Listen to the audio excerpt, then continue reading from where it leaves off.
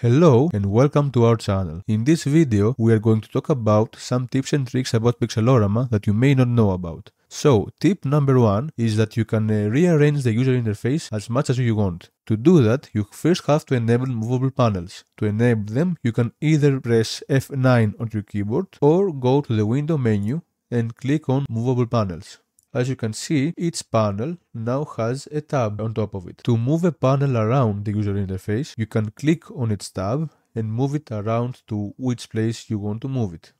For example, you can move the timeline over here, and you can pretty much do whatever you want. You can move this here, you can move this here. You can also make a panel a floating window. To do that, you can go to these 3 vertical dots next to the panels tab and click on Make Floating. Now, this panel has become a floating window. To make it back into a panel, you just have to press X. Now, if you have single window mode disabled from the preferences, the windows will be native operating system windows and you can move them even outside of the main Pixelorama window. If I restart the program and I make the timeline a floating window again, as you can see, the window is now a native operating system window and it can be moved even outside the main Pixelorama window. Again, press X to turn it back into a panel. To reset a layout, you can go to the window menu, Layouts, Reset Default. Note that this works only on default layouts. If you want to make a new layout, you can go to the window menu, Layouts, Add Layout, and choose a name for it. Let's call it Video. And now you can rearrange the UI. And if you go to the window menu, Layouts, if you switch back to the default layout and then back to video, your changes will be as you left them. So, tip number 2 is layer effects. Pixelorama has non-destructive layer effects. For example, let's say we have layer 8 and we want to apply a layer effect on it. To do that, we can go to this FX button right here and then choose Add Effect.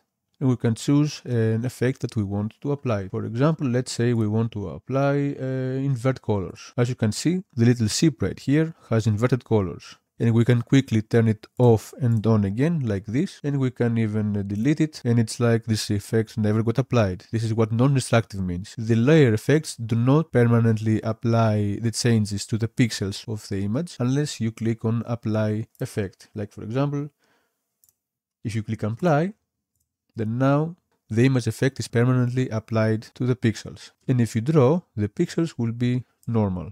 However, if you don't have it applied and it's just active, every pixel you draw will be automatically inverted. Another cool effect is the outline effect. This effect automatically creates an outline around your image. And if you draw, an outline gets automatically generated around each pixel that you draw. Now, let's say that you want to apply a layer effect to the entire image. To do that, you can create a group layer like this and make all of the layers children of that group. And now, let's say that you want to create a gradient map for the entire image. You can go to Add Effect, Color, Gradient Map, and as you can see, the entire image is now black and white. And of course, you can edit the colors as much as you want. You can add new colors and change them. Move them around, change the interpolation, and of course you can choose from some presets. One of the presets available to you, the first one, essentially comes from the 2 chosen colors that you currently have. For example, I have these 2 green colors chosen here, and this gradient is made from these 2 colors. That's it for tip number 2. Tip number 3. You can automatically change layers by holding Ctrl Alt and clicking anywhere on the canvas. For example, if I hold Ctrl and Alt, you can see that wherever I hover the mouse, an outline is being drawn around the current hover layer. And if I click on it, as you can see here, the layer is being automatically changed. This way, you can easily and quickly change layers without interacting with the timeline at all.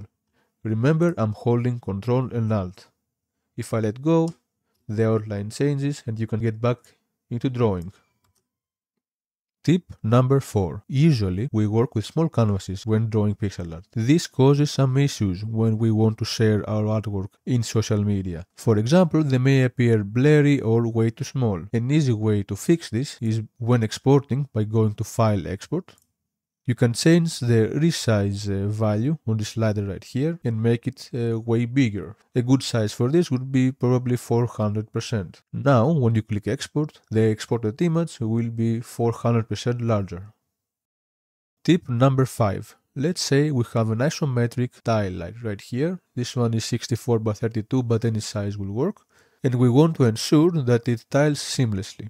Pixelorama has a setting called Tile Mode, which can help you do exactly that. You can enable it by going to the View menu, Tile Mode, and let's say we enable tile in both axes. As you can see, this essentially repeats the canvas 8 more times. Now, this is great for rectangular tiles, but it's not so helpful for isometric tiles. To fix this, we can go to the View menu again, and this time click on Tile Mode Offsets, and click on the isometric preset. Now, this is way more helpful for isometric tile pattern creation. However, if you attempt to draw, you can see that the result is not quite what we want, right? Now, we can fix this. We have to go again to the View menu and to Tile Mode Offsets, and this time click on this masking button right here. And now when we draw, much better. We can draw some pixels right here, and because of the tile mode, we can ensure that this tiles seamlessly. Now, of course, I'm not the best pixel artist out there, so you have to excuse my bad art. I'm sure you will do a much better job than me. Tip number 6. Let's say you want to replace one color with another. You can easily do that using the bucket tool, and under Fill area, select similar colors. Now, when you apply the bucket tool over a pixel with a specific color, you can see that all pixels of the same color get changed to that color that you chose. You can do that over many cells as well. For example, let's say we want to select all of these 4 frames of the idle tag, and now we apply the bucket tool again, and as you can see, all pixels of the same color in these frames have been changed. Tip number 7. Linked cells. Let's say that you want to add a background to this little animation. You can first create a new layer, move it down like this, and you can rename it something like background. Now, you can of course go one by one and add the background, or you can select all of them with Shift and click and create the background. Now, this is great, but what if you want to make changes to that background? You have to make the same change to all of the cells. Luckily, there is an easier way for you to do this. Select all of the cells, right-click on them, and select Link Cells to. Now, all of the cells are linked. This essentially means that they share the exact same image data. When you make a change to one cell, all other linked cells will also receive that change. For example, let's say we draw some pixels. Again, excuse my bad art. If you play an animation, you can see that these changes get applied to all of the other linked cells. Tip number 8. You may have noticed that the animation tags right here have different colors. To change them, you can click on one and just change the color. You can also do that with layers as well. Right-click on a layer, click on Properties, and change the color. Let's say a nice red one. Note that you also have to change the alpha value because by default it's set to 0. As you can see, the color gets applied to the layer in the timeline. You can even do that with individual cells as well. Right-click on a cell, click on Properties, and again do the same thing you did before with layers. Change the alpha value again, and as you can see, the cell now has a nice green outline. You can also zoom with Ctrl and mouse wheel to make the cells bigger and smaller. You can also do that by going to the settings right here and change the cell size. Tip number 9. You can quickly change frames by holding Ctrl and using the arrow keys in your keyboard. For example, Ctrl and right changes to the frame that is on the right of the current chosen frame. Keep holding it and you can quickly change between all frames of the animation. Similarly, Ctrl left does the exact same thing but backwards. You can also use Ctrl up and down to change between layers.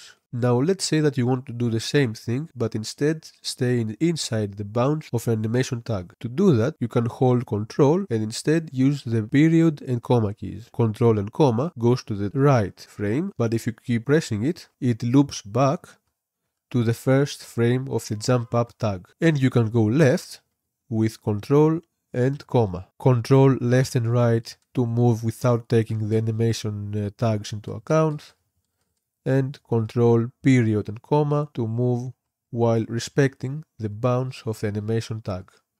And finally, tip number 10. When you play an animation, you can see that it stays inside the animation tag. If you want to play the entire animation, you can go to the settings here and deselect the animation plays only on frames of the same tag.